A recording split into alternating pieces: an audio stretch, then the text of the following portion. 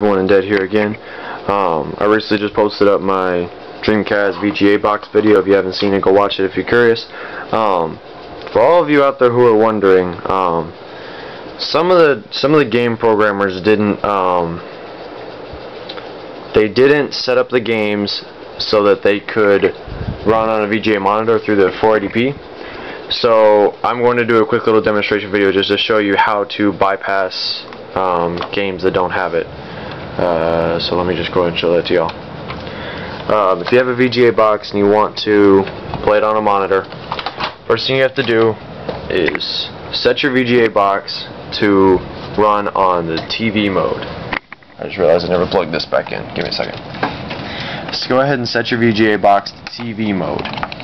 Now this helps if you have speakers for this, because the speakers are a little cheat you can use.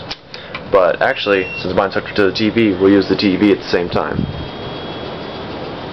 Or maybe we won't. No, we won't, because I had it in the wrong setting. Set it to TV mode. Here we go. Turn it on. Listen for the speakers. Alright. Now once it does this,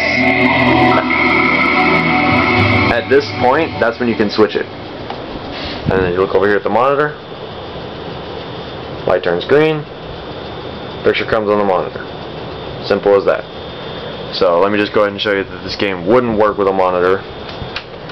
This is a burned copy of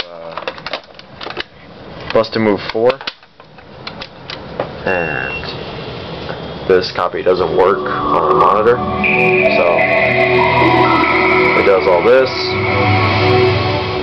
and then it gives you this pop-up of switch this to. This game doesn't support the AV cable that is currently connected to the main console. Turn off the power and replace the AV cable. So that's just the easiest way to do it. If you have speakers, listen for it. If you don't have speakers, you have to listen for whenever the Dreamcast stops loading. And there. Switch it over. Simple as that. Alright then guys, thanks for watching. Peace.